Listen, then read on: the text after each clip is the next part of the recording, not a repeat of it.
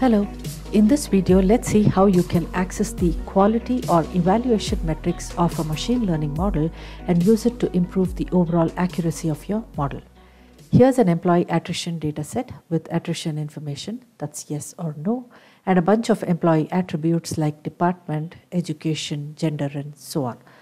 Now let's first train an ML model on this dataset to predict attrition behavior. To do that, you first create a data flow, add the employee attrition dataset. Now to begin with, let's use all the dataset columns as input to the model. Next, you add the AutoML step, select attrition as the target that you want to predict, give it a model name, save the data flow and execute it. Now as the data flow executes, it invokes the AutoML pipeline in the underlying Oracle Autonomous database and creates a model. Now, as the data flow completes, you can go to the Machine Learning tab and look at the model that it just created.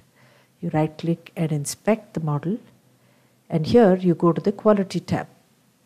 The Quality tab will now show a bunch of quality metrics about the model that just created.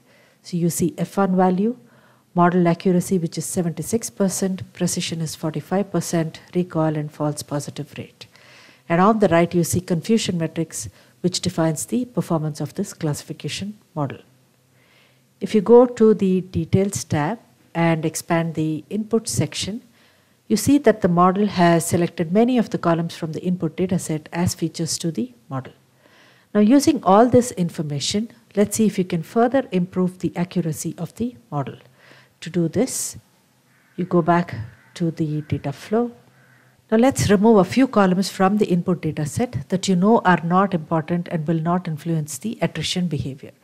So you can uncheck a few columns like daily rate, hourly rate, over 18, and with that you just resave and rerun your data flow. As it completes, you go back to the model and inspect it again.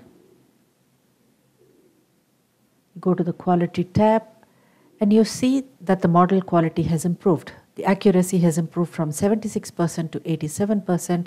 Precision has also improved.